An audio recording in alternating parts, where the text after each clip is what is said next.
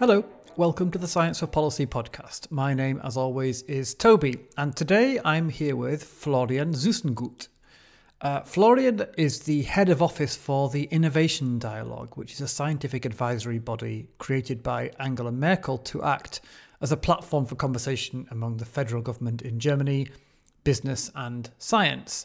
Florian works at the German National Academy of Science and Engineering, which calls itself Academic. He was trained in sociology and was formerly a research fellow at the Alexander von Humboldt Institute for Internet and Society.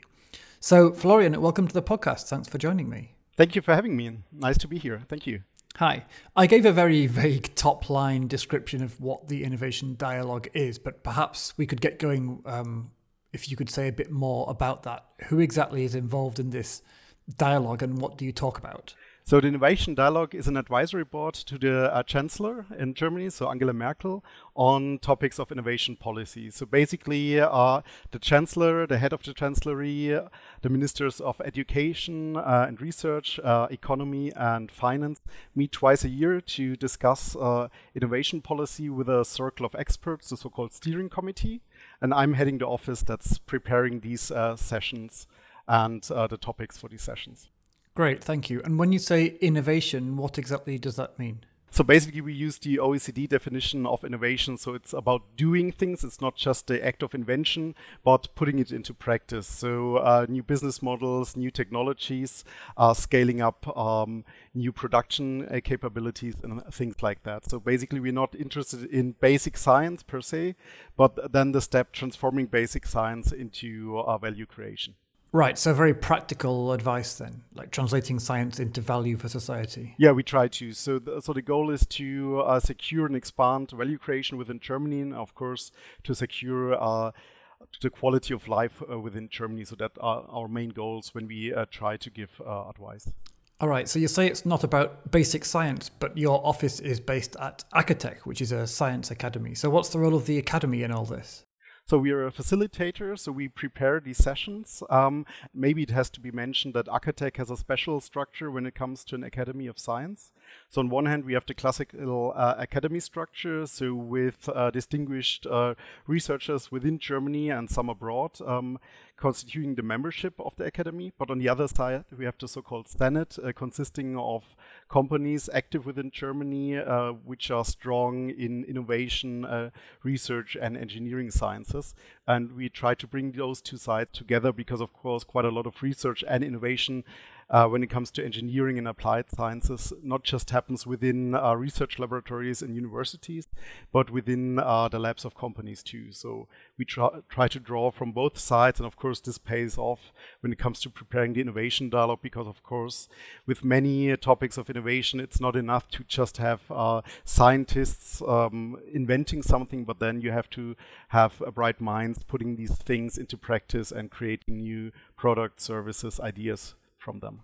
That makes sense. I find this very interesting because it seems to be a distinctive feature of the German science advice ecosystem that industry, business, so the commercial sector, is much more closely linked with the academic science world and therefore involved in science advice than is common in other countries. And here in particular, it seems like it is not a pure scientific advice mechanism per se, but more like, as the name suggests, I suppose, a genuine three-way dialogue between politics and research and the private sector. Exactly. So the basic idea is to have a real dialogue. So it's about an exchange of ideas and an exchange of point of views. So it's not about just some researchers or CEOs giving presentations to the government and then they're done, but basically to create a space where they can exchange ideas, where they can speak openly. So that's why it's a confidential setting too. Because then, of course, all the people can talk freely without it affecting their companies the next day or creating a huge commotion, but more to open up a space to share ideas, to develop something. So I have a couple of questions following from that. Firstly, in the way you've just described it, I can understand the role of government and the role of industry in this dialogue. What's the role exactly of the science advisors or the scientists? So, well, it depends on the topic at hand we're preparing. But of course, the basic goal is always to present a view. So what's the current state of art within research?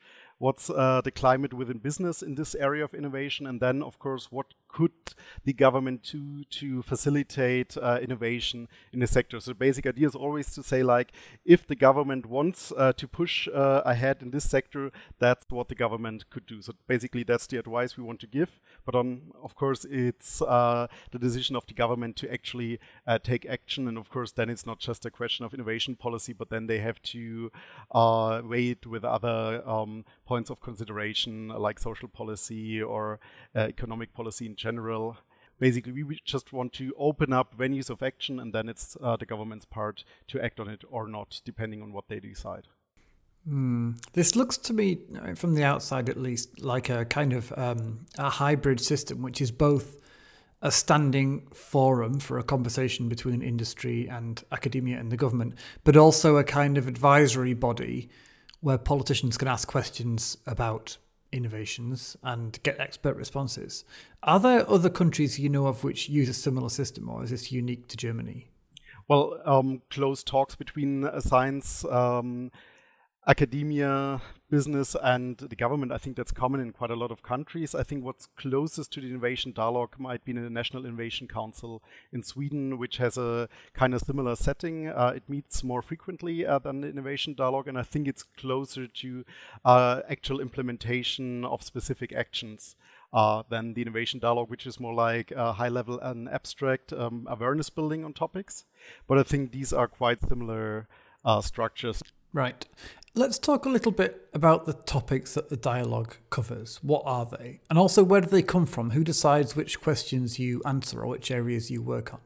Yeah, sure. So to your first question, so we basically have two different kinds of topic. One kind of topic is more focused on specific technologies.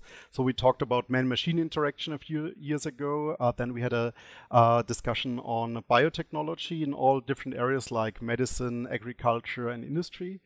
And quite recently, we had a innovation dialogue on quantum technologies of the second generations. And on the other hand, we have more cross-cutting issues, topics like European innovation policy or general questions of knowledge and technology transfer.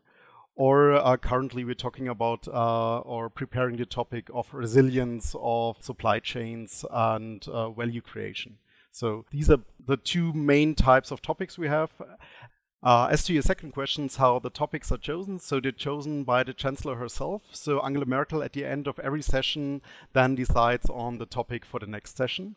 And of course, she can suggest something no one has thought about. So for example, man-machine interaction was quite a surprise to us. In other cases, there are quite a few suggestions for possible topics already in the air, and then one of them is chosen. So there's no clear structured decision-making process, but in the end it's her advisory board and her choice.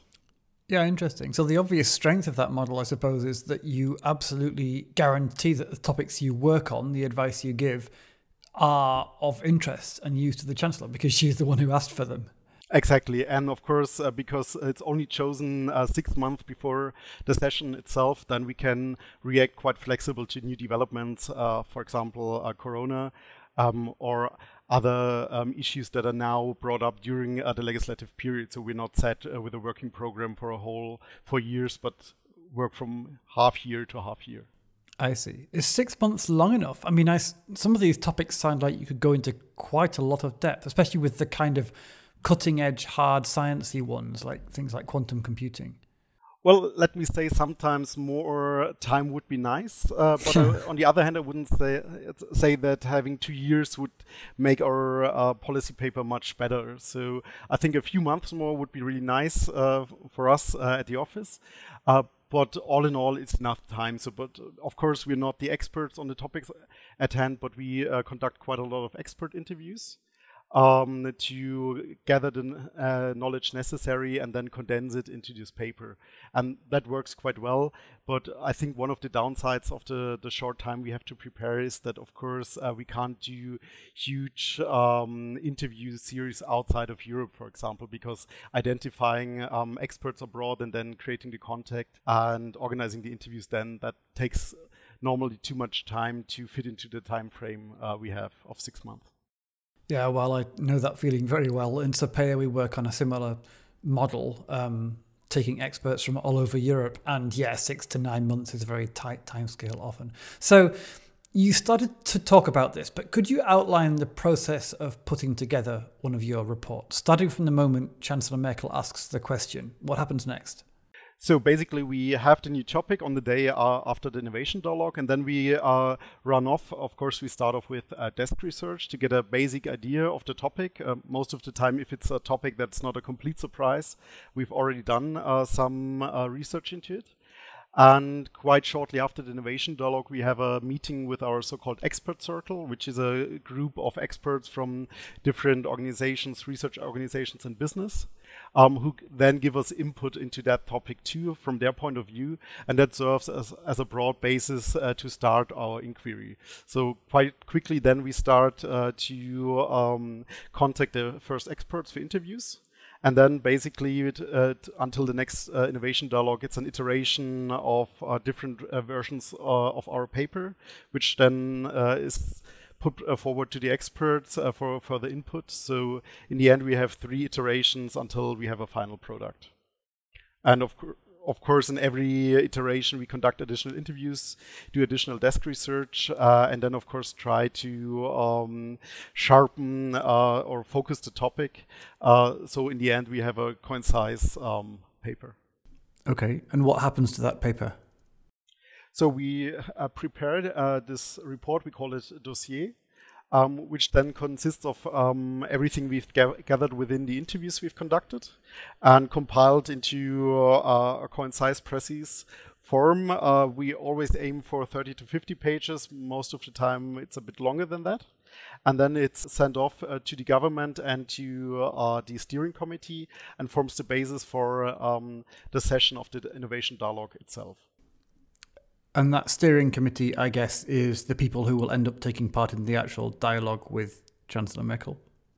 So the steering committee has been appointed by the Chancellery, and when you look at it, it's a representation of all the relevant groups from the German innovation system. So basically you have the presidents from Max Planck and Fraunhofer, for example, representing fundamental research and applied research. And on the business side, you have a mix of small and large companies. So the large companies represented by their CEOs, for example, are BMW, BASF, and Infineon, while on the SME side, you have companies from the areas of mechanical engineering, biotech, meditech, and microassists. One additional noteworthy member is the chairman of the German Trade Union Confederation, so the unions are represented within the innovation dialogue too. Yeah. Okay, well, now, at the risk of sounding extremely geeky, I know quite a lot of our listeners are interested in the nitty-gritty of how things like this work, so I'm going to ask some quite in-depth questions. The first one that comes to mind is whether there's any interaction during the process of preparing an innovation dialogue between you yourselves and the Chancellor's office or the government. So do you go back and forth on scoping or anything like that? Or is it all done completely independently? No, we are in close contact with the Chancellery and the ministries that are involved in the innovation dialogue to, of course, hear their point of view and then, of course, talk to them about what specific information would be of interest to them. So we can then, within our other interviews, gather information on this to present information that, of course, is usable. So, of course, they're not telling us what to write or anything. But of course, it's interesting and good to know what they are interested in, so we then can tailor our text, our document, our recommendations to the specific needs. But of course, if there's something within the interviews where the interview partners say this is a complete blind spot to the government, then of course we try to put that into a spotlight. So it's a good exchange, and they're involved in the different iteration of the text too. But of course, basically our advice is independent from the government. But what we present in the end is our document, not something that has to be green-lit by the government. Yeah, that's good to know. I suppose that's a basic requirement for any mechanism like this, that you're able to say to Chancellor Merkel or whoever what you think needs saying without needing approval in advance. I mean, otherwise, the advice you give isn't really of much use to the policymaker anyway. Exactly. But the reason I bring this up is that there's a live debate in science advice, as I'm sure you're familiar with, about the tension between On the one hand, the need to make sure that the science advice is on target and can be agile and fit to what the policymakers need, and also that they feel like they're invested and so on. And on the other hand, the need to make sure that it's free of political influence and independent, and that experts are able to follow the evidence rather than the inclinations of politicians. And different mechanisms deal with that tension in different ways, I think. So sometimes a mechanism will have a very clear fire break, as it were, between the researchers who produce the evidence and the policymakers who use it. And other times you have a setup which deliberately brings all those people into the same room all the time, so as to maximize relevance and buy-in. And it seems to me like the innovation dialogue leans very strongly in that latter direction, not just with the close collaboration of policymakers, or in this case, I suppose, one single policymaker, but also in the close involvement of industry. How do you feel about that? Are there any kind of mechanisms in place to make sure that, despite the level of interaction, your experts can still feel independent? Well, I think the most important part about keeping it neutral, or to paint a full picture and not a very particular picture from one perspective, is the interviews we're doing. So we are conducting 80 to 90 interviews. So in the end, we've made sure that at least within Germany, we've talked to all the major players when it comes to a specific topic, and we present that within our policy paper. So our steering committee, of course, has input into this paper. And then, of course, the recommendations given are discussed with the steering committee, because they are, of course, the advisors to the government. But the paper itself tries to paint the full picture. And if there are minority positions which are relevant, then we present them too. So, of course, then you have particular directions within the paper that the people want to present, but we try to give a balanced view, and that's of course why the preparation of the innovation dialogue by our office is so important, because of course we talked about different topics like quantum technologies, resilience, biotech, and so on.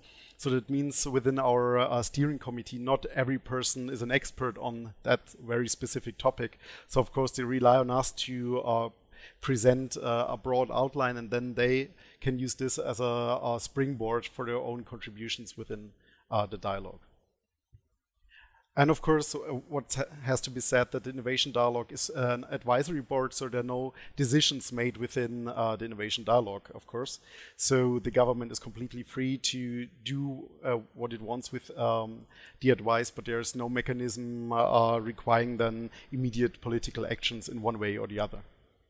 All right. So how about that government action? Have you seen any evidence of the impact of your advice, like new policies being put in place, or I guess the government changing its mind about things?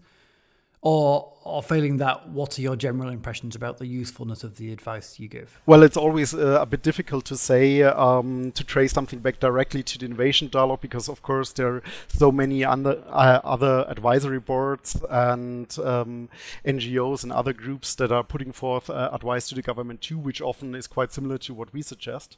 So it's quite hard to say that this is only the innovation dialogue and not something else. But I think what we definitely can point towards is, on one hand, when it comes to the artificial intelligence strategy of the government. So as I mentioned, we had this innovation dialogue on man-machine interaction a few years ago.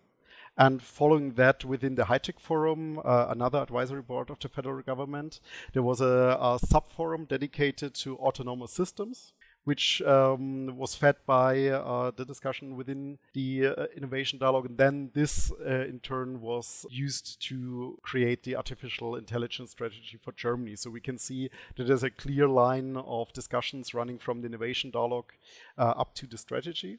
And of course, others contributed to that strategy too. I don't want to deny that. But we have a clear line. And the other big thing is that there's a new agency within Germany called Agentur für Sprunginnovation, basically an agency for disruptive innovation within Germany, which was an idea discussed in an innovation dialogue and then created over the last few years. And it started its operations now this year, and the first few projects now have been chosen. I think this is a really good example of our impact, because the problems of Germany and the whole of Europe in general when it comes to disruptive innovation compared to incremental innovation was a topic that came up within different innovation dialogues again and again. And then there was talks. So how can we address this? How can we become more agile in this regard? And then the idea of this agency was put forth to address this issue as a specific mechanism of support. Do you make concrete policy recommendations? Like, do you advocate for particular changes on the basis of the evidence, or like identify problems as you see them? Or do you just kind of present the evidence? How does it work there? Well, we lay out the evidence, we provide options, and then, of course, within those options, we give broad strokes for policy action that could be taken. So because it's a quite high-level advisory board, it's not like we're not talking about individual paragraphs within specific laws or whatever, but it's more highlighting this is an area where some issues are present that have to be addressed, or huge windows of opportunity. And if the government would like to take action, then that might be an interesting direction to take. So it's specific policy recommendations, but it's not like we already written proposals for specific funding programs or laws or whatever. And of course, it depends a little bit on the topic. As I talked before, we have more technology-oriented topics. They are more focused on making visible what's happening within science, happening within innovation in these areas. And then on the other hand, those cross-cutting issues like European innovation policy or technology transfer, of course, these are topics where you have decades of political debate on them already. So it's not like the government learns anything new about the topic at hand per se. But then, of course, it's about presenting us a picture of the current mood within academia and business on this topic at hand, and highlighting opportunities or issues that need to be addressed. Right. Yeah, I understand. And for those kinds of topics, then, it seems like the dialogue is potentially a really powerful tool for policymakers. I mean, to be able to put your finger on the pulse of exactly what researchers are thinking about and interested in right now, or indeed the private sector. Like you said, what their general mood is on a particular topic, even if that topic is not a particularly new one, if it's a perennial topic of debate. That's something I think many governments could really appreciate. And I think with a lot of science advice systems, they don't really work that way. They tend to be more about presenting the latest or the best scientific evidence in response to a very specific identified policy need or question, which is a slightly different proposition from just testing the water. Yeah, I think it's a good opportunity for the Chancellor and for the ministers to hear first-hand experience, so not filtered. And of course, that enables them then to ask questions within their own ministry and like, guys, shouldn't we do this, or how about this? So of course, the innovation dialogue creates an impulse for action within the ministries and within government too. And on the other hand, it kind of serves as a mirror too, so the government can see how its own actions are reflected within the opinion of the experts in business and academia. Because of course, within quite a lot of the topics, for example, talking about biotech, you have funding schemes, you have innovation policy programs on that very topic. And then of course, it's interesting to hear from the people within the companies and within academia, how they perceive these actions and what they think is good and what they think should be done on top. Do you see any potential conflict with this setup, though? I mean, so, for instance, when you have a more kind of pure science advice setup, such as like the one I'm involved with at a European level, the scientific advice mechanism, we're always very careful to steer clear of giving advice on so-called policy for science issues. We're very aware that the experts who are being consulted can also be the people whose interests are potentially at least directly affected by changes, such as the public funding in those precise areas that they're being consulted on, right? So for that reason, we never take a specific position on EU research funding policy, for instance, or certainly not to the extent of saying you should give more money to my area or whatever, because of the obvious potential for a conflict of interests, or at least the appearance of that kind of conflict if you're looking from the outside. You don't want to have scientists trying to wear both hats at once, like the advocacy hat and the expert advisor hat. And it seems like with the innovation dialogue, you face that challenge too, but kind of twice over, because it's not just scientists. I guess you might argue that scientists are more able to separate the two things because of their commitment to we might contentiously call scientific values. It's also industry. which works with a quite different set of end goals and purposes in mind. How do you navigate that challenge of independence or lack of it? How do you minimize the conflict? And even if you do it successfully, how do you avoid the appearance of conflict to people looking in from the outside? Well, to your first question, I would say short answer would be like we try to be neutral. The longer answer is that I think the strength of the innovation dialogue is that it makes visible the different perspectives of the three groups present within the innovation dialogue. So, of course, no one expects the business side to argue for the science side or the science side to take the position of the political side, but it's basically to create a space where the different logics and the different perspectives can meet and exchange their views and ideas. And I think with quite a lot of topics, I think the real benefit of the innovation dialogue is to hear about how is this an opportunity or an issue for academia or for business, and for the other side to hear this, because of course a businessman or a businesswoman is in their own world, trapped, well, not trapped, but mostly used to thinking within their own logic. And then if they hear that, for example, when it comes to knowledge transfer, the issue for scientists is not like funding, but that transfer activities are not attractive when it comes to a scientific career, then I think this is an eye-opener to give them more of an insight why some types of collaborations are harder to initiate than they might think. It's more like highlighting the radical difference between the different perspectives. And I think that's the very productive element of the innovation dialogue. Yeah, I see. So the approach is more to lay everything out very clearly so you can see what everyone is saying and try to neutralize it that way, rather than try and protect it from undue influence.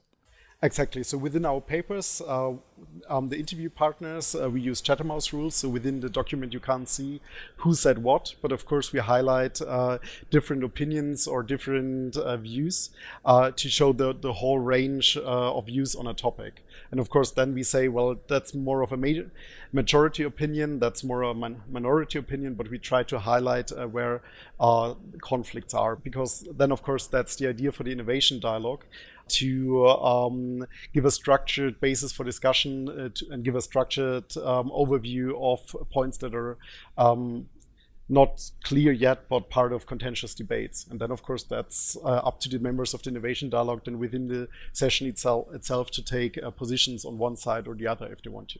Yeah, and I can start to understand now why this approach is particularly valuable when you're talking specifically about innovation, where the conversations will often be, I guess, around the bleeding edge, and therefore there's likely to be a lot more uncertainty and dispute compared to areas where the science is more settled. Exactly. So this has been really interesting. Thank you for introducing me and our audience to this intriguing setup. I have one more question for you. Let's see if you're willing to be drawn on it. So Germany has federal elections next year, and as I understand it, the Chancellor will change no matter what. We know that much. Of course, nobody can predict the future in politics, but if the innovation dialogue was Mrs. Merkel's idea in the first place, do you think it's here to stay? Well, as you said, the Chancellor will change as far as we know, and the innovation dialogue is the personal advisory board for Chancellor Merkel on innovation policy. So, of course, we hope that the next Chancellor will have a similar need or interest in science and innovation policy advice.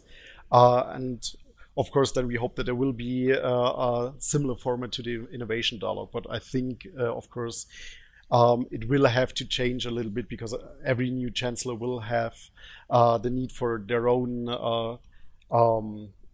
advisory board tailored to their specific needs. And of course, we're blessed with a chancellor who's very interested in technology and science at the moment, and we hope that this interest will continue with the next chancellor. And of course, ACATEC itself was created to focus the policy advice from engineering and applied sciences towards the public and towards the government. So of course, ACATEC will hopefully play a role in science and policy advice for the next government too, sure.